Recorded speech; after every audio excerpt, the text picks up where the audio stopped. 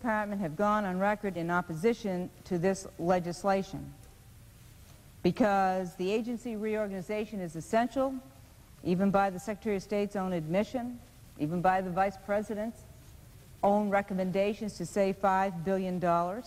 I can't imagine that anybody would suggest that we can't merge one agency into the State Department, that we can't merge the Arms Control and Disarmament Agency. It's a modest agency of 250 people.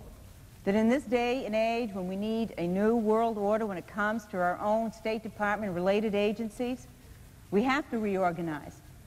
And it's important to have a unified, singular voice when it comes to delivering our foreign policy.